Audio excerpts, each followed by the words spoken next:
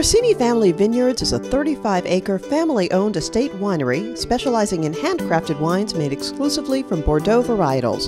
This is a true locally owned business with the estate located in Happy Canyon in the Santa Ynez Valley and the tasting room located in the wine collection of El Paseo here in the Presidio neighborhood of Santa Barbara. They are tremendous supporters of the community, providing product and their time to pour it at dozens of charitable events and happenings. The company markets its local presence through great local events and partnering with a number of Santa Barbara businesses, including Santa Barbara Access, the Santa Barbara Urban Wine Trail, Downtown Santa Barbara's First Thursday, and the Chamber's Visitor Center Flat Map.